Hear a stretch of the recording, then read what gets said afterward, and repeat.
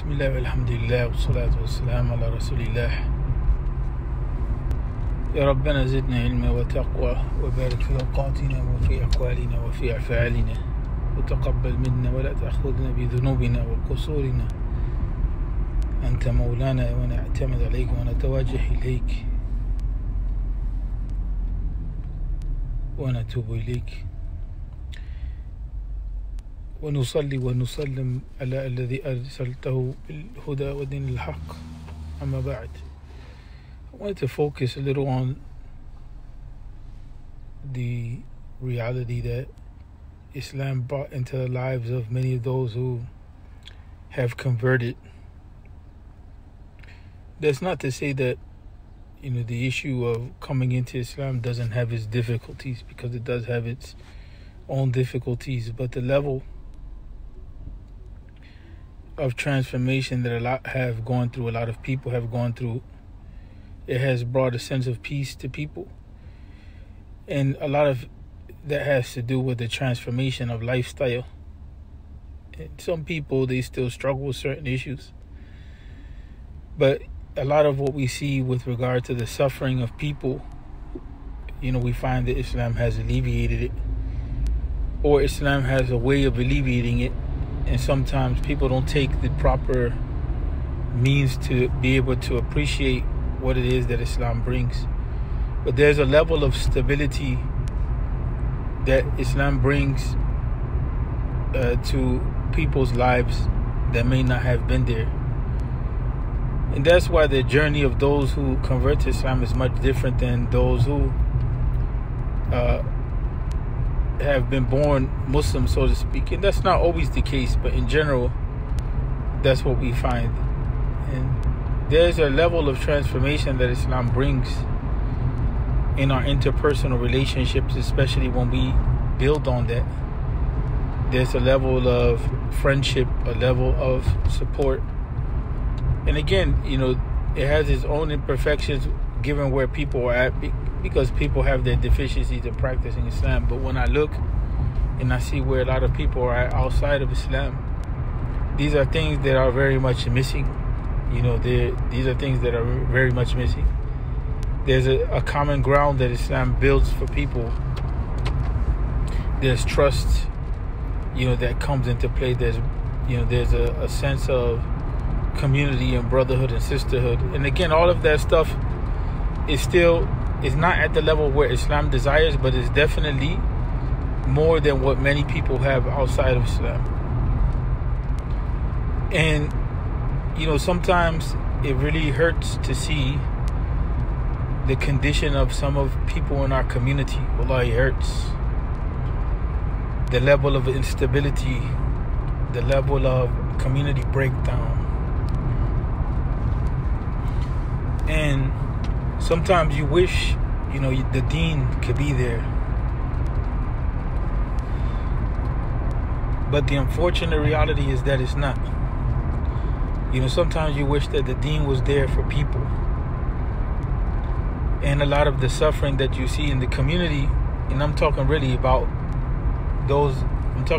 outside of the Muslim community, a lot of the suffering would be alleviated. And it's unfortunate that sometimes the Muslims themselves don't see the blessings that are in the deen and what kind of transformation that it brings. And this in itself creates its own problem. It creates a problem because when people expect that, when they expect certain things to be there from the deen, and when they're not there, it confuses them, and it puts them in a situation where they don't know where they stand, whether they should, kind of go back to their old ways, or, where they stand. But the deen itself really, and watching people throughout the years, there's just certain things, that it brings into play.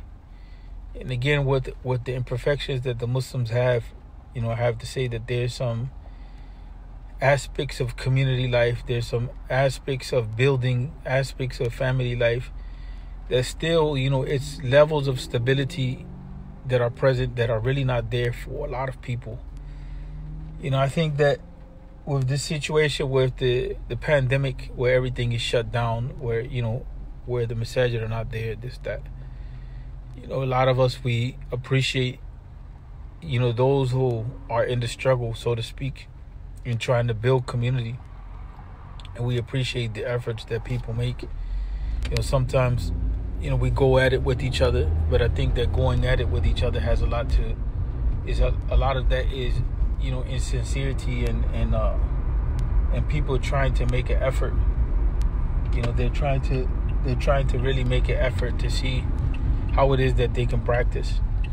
But unless we are willing to kind of bring that to people, and a lot of us are not, because we're trying to escape whatever it was that we were going through on a personal level, on an interpersonal level. But unless we're willing to bring that to people as a gift, to bring an alleviation to a lot of the problems that people face. And people face a lot of issues. They face trust issues, love issues, stability issues.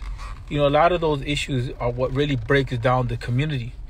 And unless we're willing to bring that to people, then, we have to really ask, what is it that we're bringing? Because talking about Allah Tabaraka wa Ta'ala being one, that's one thing. But that becomes, after a while, it just becomes a set of concepts for a good many people. And they watch to see how it is that the Muslims are acting. And so I think that, if there's some sort of change that takes place, I doubt that life will go back to normal. We already being prepped for this being like maybe a year, 2 years of instability and all that type of stuff, and then the economic situation. But when things open up a little bit, really, Muslims really need to share the concept of community outside of themselves. Muslims really need to share what it means like to experience a different lifestyle and a transformational lifestyle. That's not going to come by people hiding out in the Muslim community. You have to interact. You have to go through that struggle. You have to be willing to go through the fire of dealing with your own people and what they go through. And I'm talking about from your own tribal communities. And a lot of times, people, they want to take refuge back and separate from their people and their community.